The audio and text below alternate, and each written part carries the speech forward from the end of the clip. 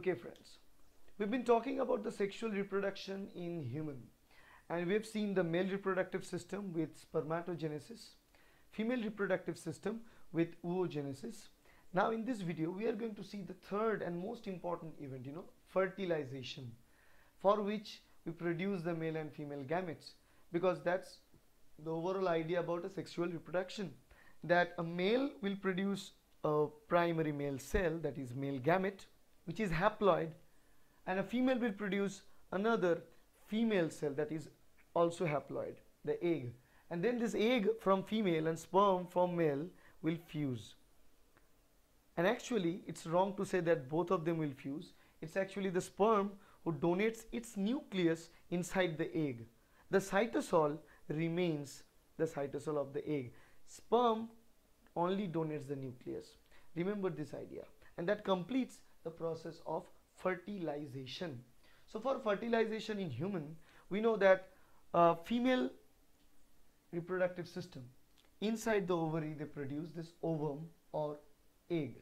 Now those egg cells start to move through the infundibulum, then throughout this fallopian tube, and we know the sperm needs to take entry inside this fallopian tube to fertilize the egg. So what will happen at this point? We have the egg with haploid nucleus, and then we have this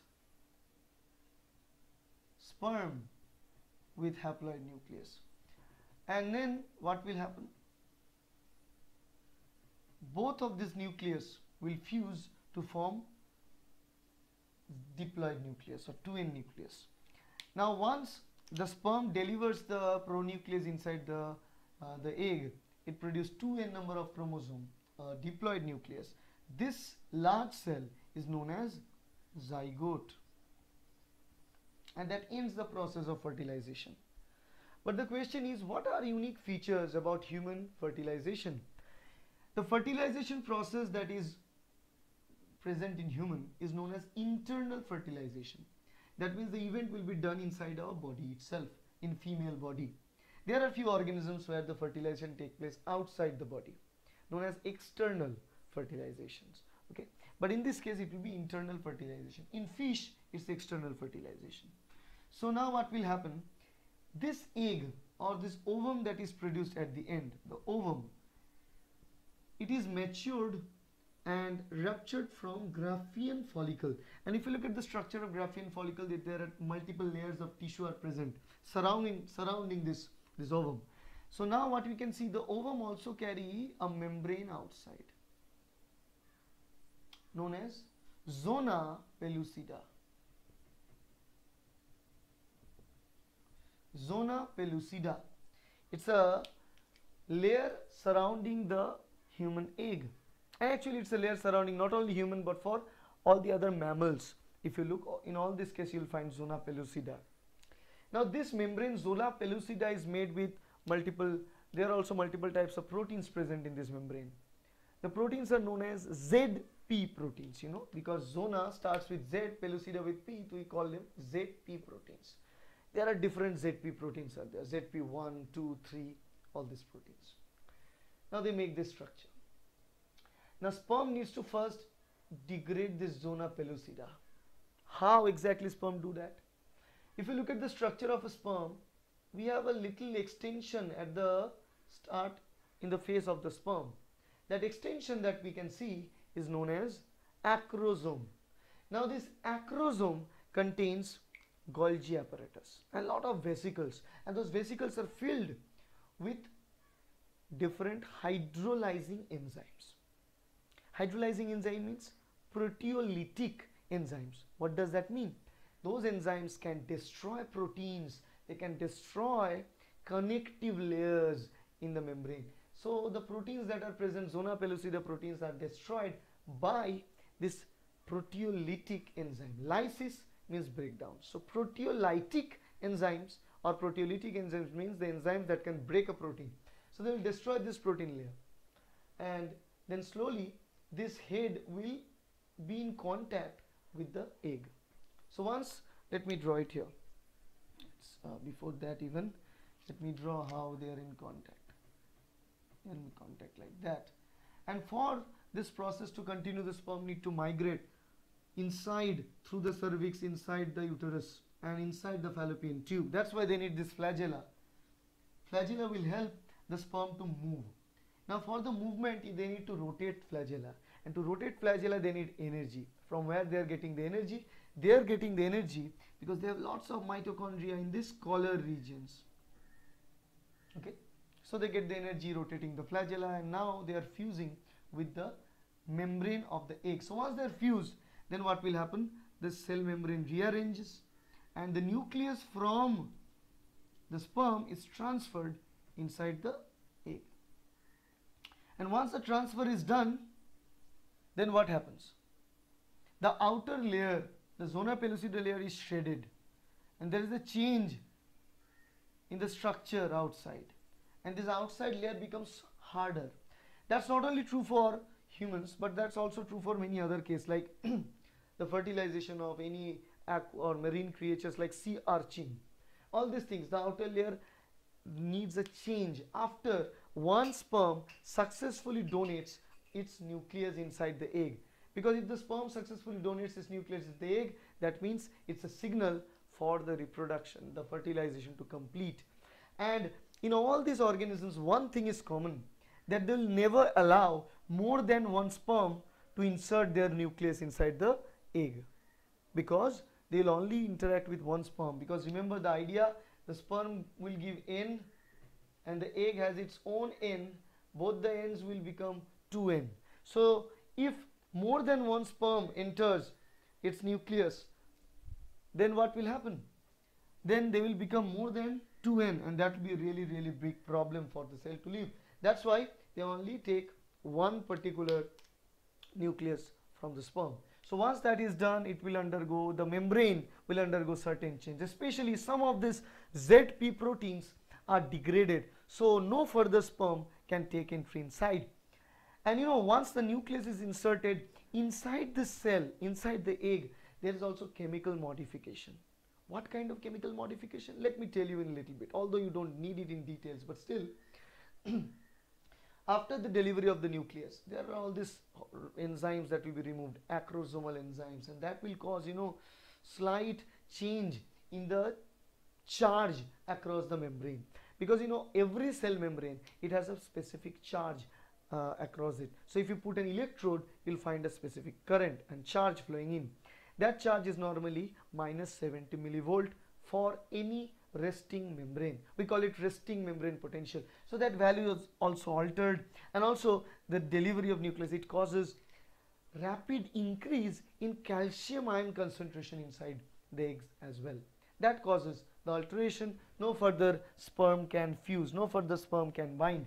Now the remaining part of the bound sperm is also destroyed and degraded because they don't need this portion of the sperm anymore. The nucleus is delivered. The nucleus that is coming from the sperm and also the nucleus coming that is present in the egg are known as pronucleus.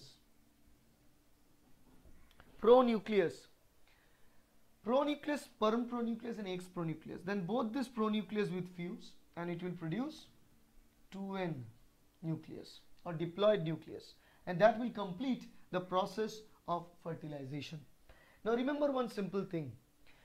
In humans we have this total 23 pairs of chromosome, right? So among them 22 pairs are autosomes. That means all these pairs linked with the genes that are present to make all our body functions and other structures, and one pair is there which is known as sex chromosome, and that pair can be either XX or XY. Now this XX is present only in females and XY is present only in males. So if a father is providing the sperm, right, so father can give either an X or an Y to their children through the sperm. So a sperm can carry either X or Y. Rest of the 22 chromosomes sperm will carry. It's not a problem with that. It will be same. But this is known as sex chromosome, the one pair. But this is unique because this is variance. Now a male sperm can carry either X or a Y from the father to the children. But a female inside the egg can carry only X, because it has two X, so you can give either this X or that X, but ultimately X is the same chromosome, so they'll give only X. So in the egg nucleus we have 22 autosome and 1 X, but in sperm we have 22 autosome or a X or Y. If the sperm, because egg always give you X, if the sperm gives X, then that zygote is now having 2X. That means that zygote will produce a female child. Now if egg is always X is there, if the sperm gives Y, then what will happen? Egg has X, sperm gives Y, XY, and that will give a male child. Okay, that is the idea of how our sex is determined. It's very simple. It's known as an XY system of sex determination in human, right? So a father has the two choice. A mother, although it has two X's choice, but ultimately it's X, no more further change, right? That's how it's determined whether it's going to be a boy or a girl. Have you ever imagined, many a times people ask you, like, you look like your father, you look like your mother. You may ask yourself, for a girl, how can a girl look like a father? This is the reason. So if the father gives a X, mother also gives X. So XX, you're a daughter, and you can look like your father because you get one X from your father. That's the reason. The same thing, a boy can look like its mother because mother will give one X and father gives the Y. So you'll get one X from the mother. That's why as a boy you may look like your mother. That's the idea of how the overall, the very basic sex determination works in human. So this process is done in the fertilization event. So once this fertilization is over, now it's time for that zygote to be matured, because the cell that we produce now is 2n number of chromosomes, known as the diploid cell. Now this cell will now grow, they will get the nutrients, it will grow and divide, and then finally it will produce an adult organism. But how? Because this one particular cell will grow and produce a complete organism. It's a miracle, right? So what happens, the fertilization, this process that we discussed here, takes place in this fallopian tube. Once it's done in the fallopian tube, then this zygote will be transferred into the uterus.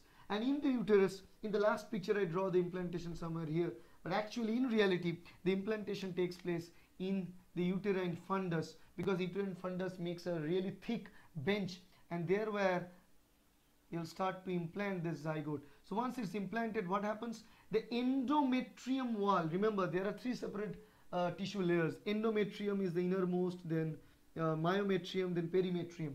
This endometrium, the innermost wall, start to incorporate, and this wall start to arrange itself and start to grow and slowly cover up the rest of this zygote inside. And this zygote, after the fertilization, we call it the developing embryo, and this embryo will be covered by the layer that is produced from the endometrium. So endometrium kind of covers it and engulfs it, and what it forms is known as a what? Womb. What is womb? So in turn, uterus in overall term is known as the womb.